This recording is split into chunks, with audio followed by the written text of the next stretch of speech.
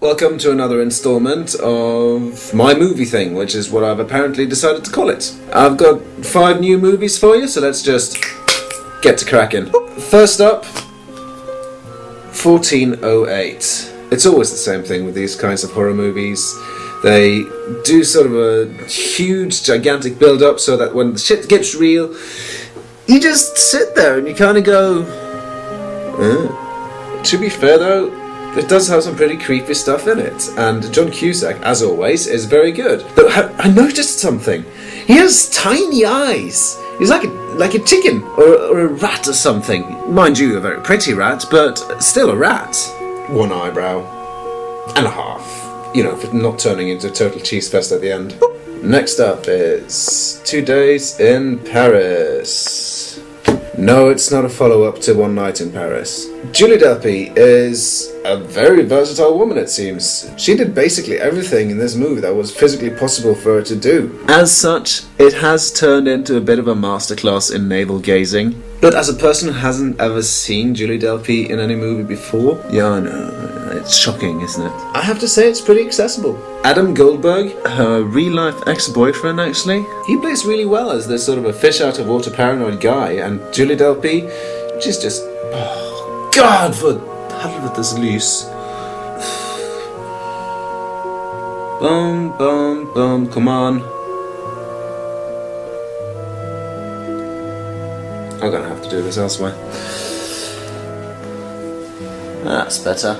And as helpless as lost as these two characters seem, you just can't help but relate and sort of sympathise with them. All in all, 2 eyebrows, because this movie proves that you don't have to be hysterical to be laugh out loud funny.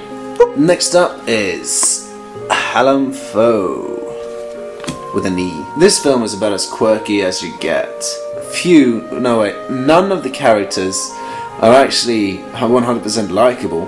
Most of them aren't likeable at all. The titular hero, Hallam, he's a voyeurist with an Oedipal complex. Charming.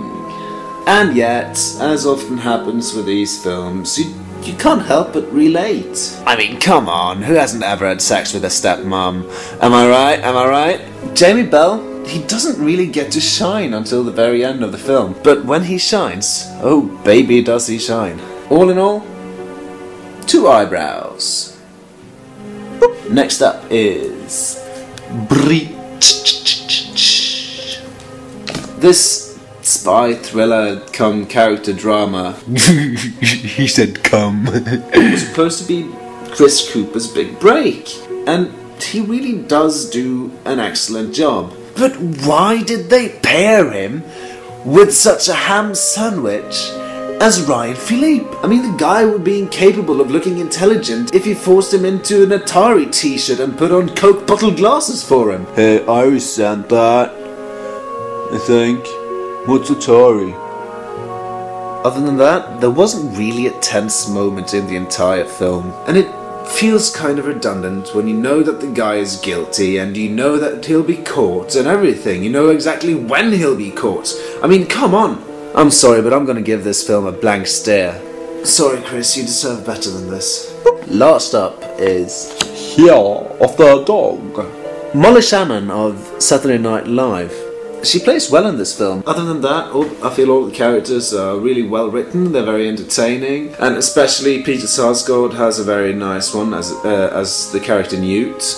In the end, however, I kind of felt like I was watching like a made-for-TV weekday matinee, you know what I mean?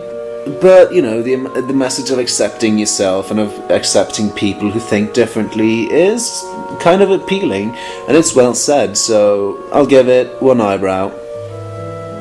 That's it for this time. Tune in next time because I'll be reviewing Bratz! Oh, that was an interesting experience, let me tell you. See you then.